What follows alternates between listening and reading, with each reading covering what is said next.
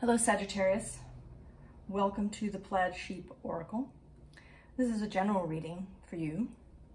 I intend my readings to be timeless, not anchored to any particular date, but they are informed by the energies in which I'm reading. So you, I think, Sagittarius, are having a hard time. I think that you feel really anchored and not in a good way. This underlying is the Magician, and he could be, right? Sometimes he's a powerful figure or a mystical figure. But today, he just sort of looks pissed. Like he's asked a question and he has not gotten the answer that he wanted. And he's sort of looking at the person who gave him the answer like, really? Really? Underneath him is this 5 of fire, and she kind of has the same look today. Like she's bored. She's just totally had it. And then she's gotten this answer and it's like, really? And I think that part of the issue is a dichotomy that you're having, a push and pull. And I am filming this in August of 2022. The last 2 years have kind of been about that, with a long period of stuckness. And Sagittarius, you do not enjoy the stuckness and the stillness. You've got these 3 winged cards. The King of Air, the Hierophant, who is an earthy card, but in this deck she has these wings. And then Justice. And I don't see her at this moment. She's not really about fairness or justice. She is just about these wings that she's got going. There's this urge, this desire, this craving, perhaps. This need to move, to go, to travel somewhere, to get somewhere. And in resistance to this, firstly, we have the Moon. Mystery, the unknown. Perhaps an inability to know where to go or what to do. Or questions being unanswered. Or just a general feeling of confusion. You may be feeling a little crazy. Like you don't know which way is up. And then the next piece of resistance is this 5 of Earth. Left out, isolated, grown over.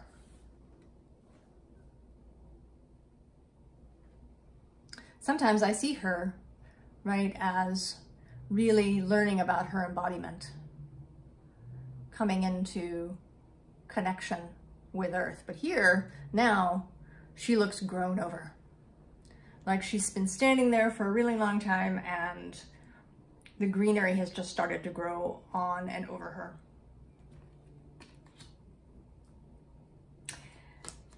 And then we have this Chariot, but right, it's not moving. Right, this one horse is kind of looking off to the side. She's also looking a little bored or a little pissy today. Like either she's stuck in traffic, or there's something wrong with the lights, or there's something wrong with the Chariot. She's waiting for a part before she can go. But she is not pleased, and she's not going anywhere.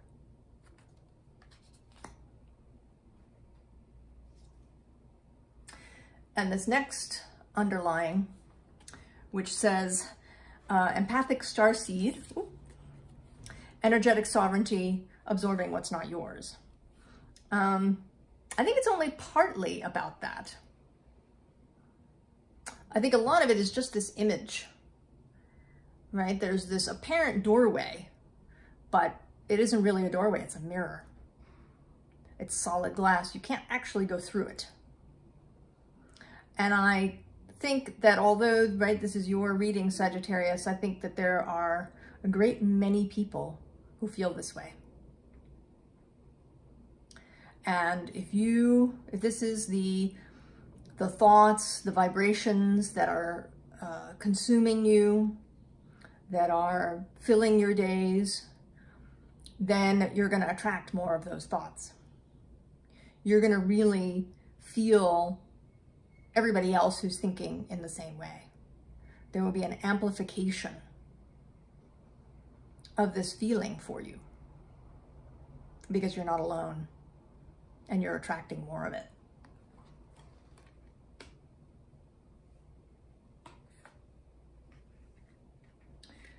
So next we have this Loosen Your Grip card. And right underneath it, this fledgling card. So this sense of falling. And that may be another dichotomy for you, Sagittarius. That while you feel stuck, there may also be this sense of being out of control, of falling to who knows where.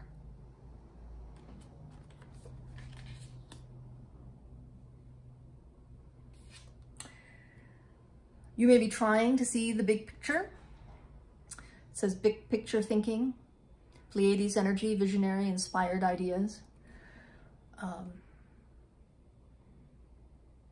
You may be trying to think this way, to try and look outward, to look to the future.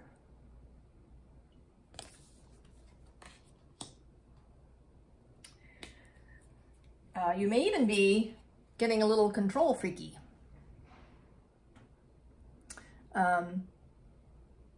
Virgo is square Sagittarius. So Virgo energy may be challenging. There may be a sense of wanting to control, to micromanage what's happening if you're not getting the answers that you want.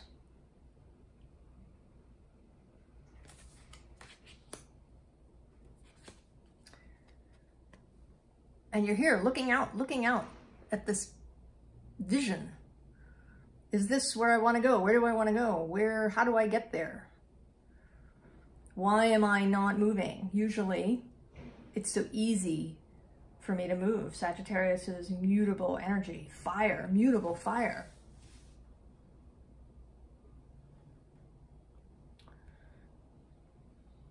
Able to travel to all sorts of places.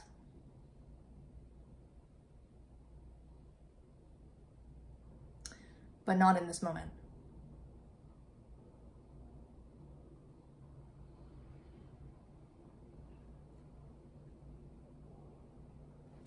This other place just seems like a mirage now. You are feeling this stuckness is so uncomfortable that I think you're actually hoping for a tower moment. I think you would really like one, just to shake things up. There may even be part of you in your mind that's calling for a tower moment. And this is a particularly chaotic tower image. It's a little hard to tell what's going on here. What are all of these red branches? Are they branches of a tree that's growing up? Are they some sort of monster? What's going on? But even that feels preferable than this stuckness that you've got going.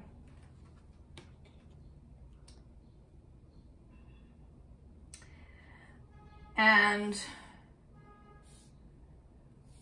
Now we come a little bit to Spirit's answer. And I suspect you're not going to like it, but I'm going to give it to you anyway. And the answer is that you're looking in the wrong place, Sagittarius.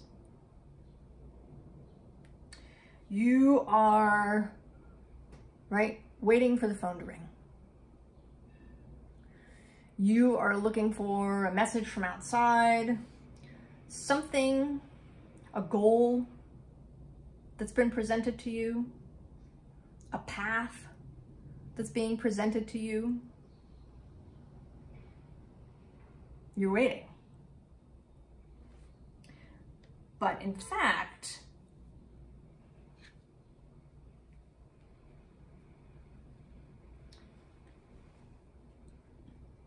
you're being asked to just listen to yourself.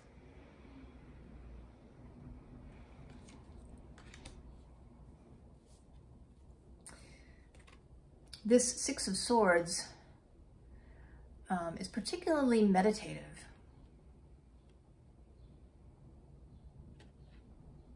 Right? There's this marvelous peacock, a mystical creature that's carrying you somewhere in your mind. This is not getting on a boat. It's not getting on a plane or anywhere else. This is a journey within your own psyche, your own mind.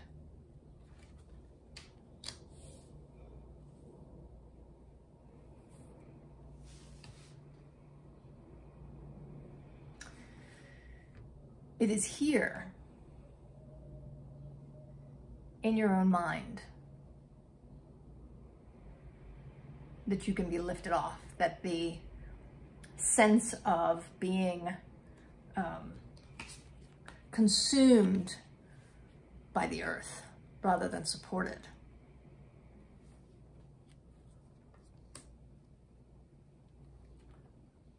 That lifts off here.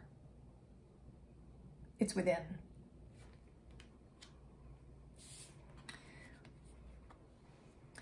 The Bifrost is the rainbow bridge that leads to the realm of the gods, to Asgard. The way home. That's really it, Sagittarius, I think. All of this searching, this looking for something, some goal, some answer, someplace to go, is a search for home. At least now at this time. There may be other times when the search is for something else, but here now in this space, in this reading for you, this desire to lift off, this desire for freedom, for movement, for a goal, for some place to point your arrow, for a target.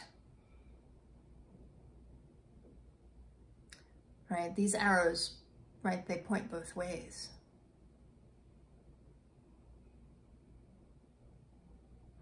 The target is within you. That's what the search is now. And the underlying on the rune deck is this cradle card that sort of reaffirms this for me. Not that you need to go back to your childhood or necessarily, but that you're coming back home, that the home is within. So I know this is kind of, right, it's an annoying message, look within for your answers. And believe me, I know, I as an Aries sun, my desire is to move outward often, to go somewhere, to have an outside space, someplace to go. So I asked for some advice for you. And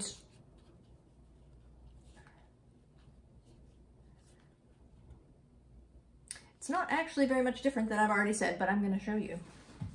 So you know that it's being emphasized. So there's this 3 of materials first. And to me, right, this braiding, this collaboration is an internal one. Right, there is a road forward, but it's an internal collaboration that's required. And then the moon again, but this time, once more, there are 3 figures again. Collaboration around emotion.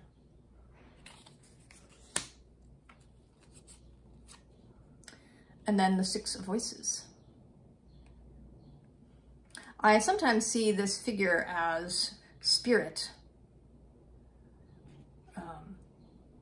but I think this is really not an external, right? Not your spirit fellowship that's outside of you, but your own wider self. The piece of the all that is you. The stream that is you. That is where the answer lies. And then, yeah, in the heart. And in the sacrum. Right, there's this mysterious place here in the sacrum. And that is creativity, but it's also maybe history. It's about things we often don't talk about, like sex. And our sexual desires, and how they meld with our creative desires. How they are part of who we are, how they are connected to the heart space. These are where the answers lie. And then we end with the flower road.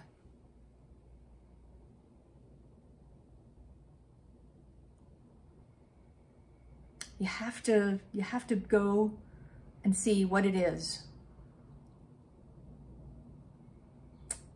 that's wanting to be expressed inside of you. Some part of you is trying to get your attention. And because you're resisting that, it's showing up as this stuckness for you. But if you don't investigate what it is that's wanting to be expressed by some part of you,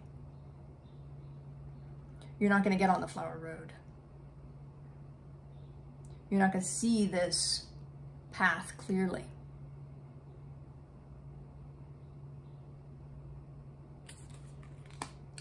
So there are lots of practices, Sagittarius. There's meditative practices, shamanic journeys, journaling. There's oracle cards and tarot. There is a kind of internal mediumship where you speak for your own internal parts. There's keeping track of your dreams, noting synchronicities, noting what is it that attracts your attention when you think about a particular subject.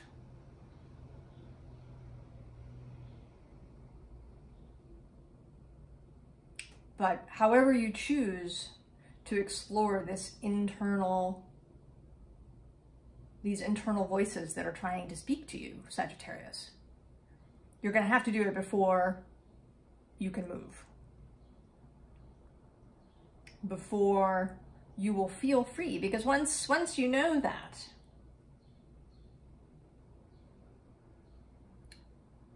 then this sense of anchoring won't be so heavy.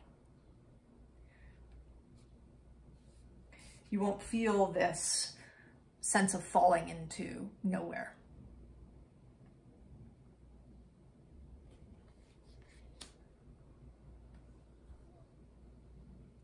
So I wish you all of the very best, Sagittarius. I hope that you find a way to speak to yourself and to find the answers that you're looking for, and that you then move on into an expansive space. And I'll see you next time, Sag. So long.